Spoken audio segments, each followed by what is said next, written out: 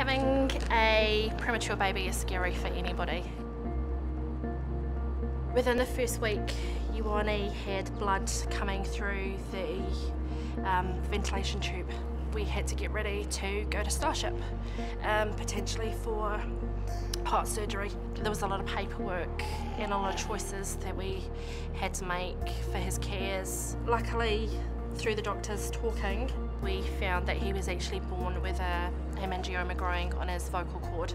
The donor for me, I guess, is the safety barrier. Yeah. The proof's there that other people have been through it. There's figures to show you the percentages. This research that Max is doing will help other families in the very similar situation that we faced.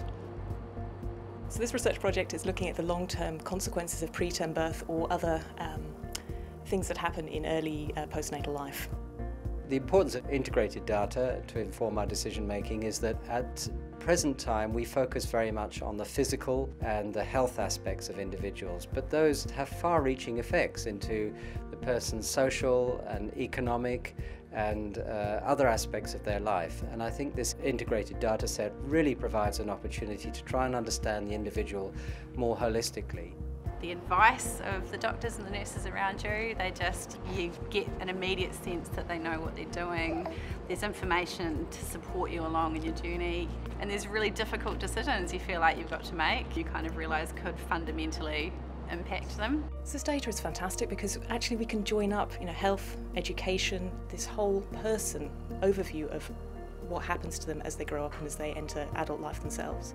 Before the integrated data, this study would have been basically impossible. We would have had to put this together ourselves. Also, from a privacy concern, it's a really big deal that now it's all done in Statistics New Zealand in the most secure environment possible. It's positive because it gives you a long-term look at what to expect. At the moment we're facing some of the challenges now, but to know in 10 years' time what the possibility of school may look like, just knowing that that support will already be in place for him to succeed.